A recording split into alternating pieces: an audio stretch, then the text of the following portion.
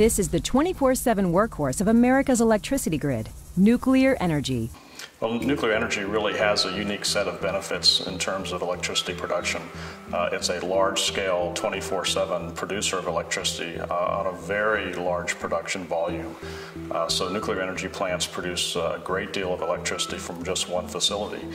Also important in today's world is the fact that it produces electricity without producing any greenhouse gases. More than 100 reactors in 31 states safely generate electricity for one of every 5 American homes and businesses. Our industry is built on a commitment to safety.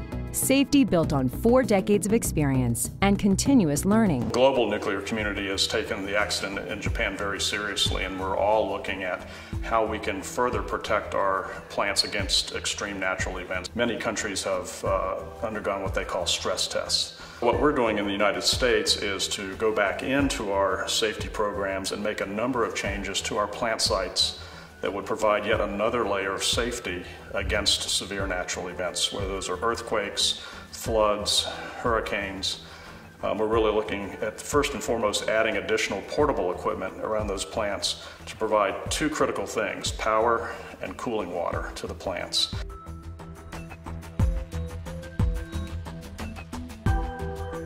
We really have a technical solution for managing the used fuel from our reactors. In the United States, we store that on site at the plant sites in 2 different ways.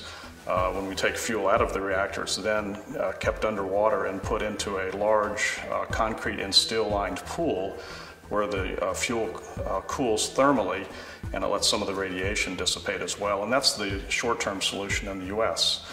The longer-term solution is really 2 paths. Either direct disposal in a repository, and there are repositories being built in several different countries around the world. We have one that we're investigating in the United States.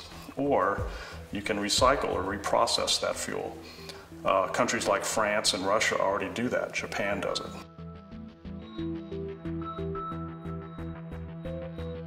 In the United States and elsewhere, we're building the next generation of large reactors. In China and the US, we're building the AP1000 Westinghouse design.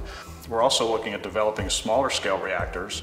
So these would be much smaller reactors that could be built in developing countries or in smaller locations where you don't need the large power plants. We're looking at the small scale reactors being able not only to produce electricity, but also to drive water desalinization, produce process heat for manufacturing, really a full range of benefits from those reactors.